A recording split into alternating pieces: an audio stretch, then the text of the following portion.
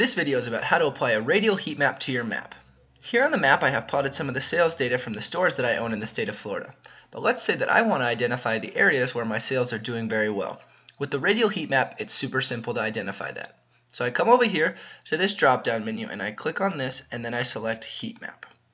Once I click on heat map, I'll then have this menu appear and I'm going to go through each of these things one by one. So obviously the visibility we want to be on.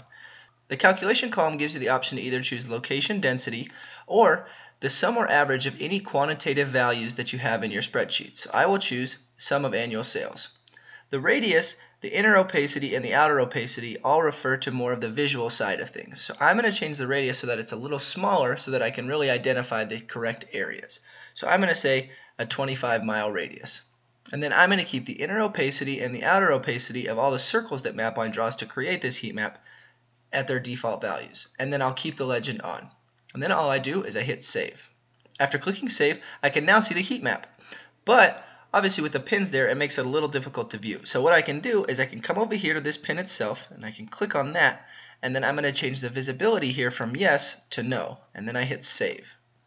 And now I can easily see the different areas in the state of Florida where my sales are doing very well. Obviously here in the southern region is where I'm doing the best. And that's how easy it is to apply a radial heat map using Mapline.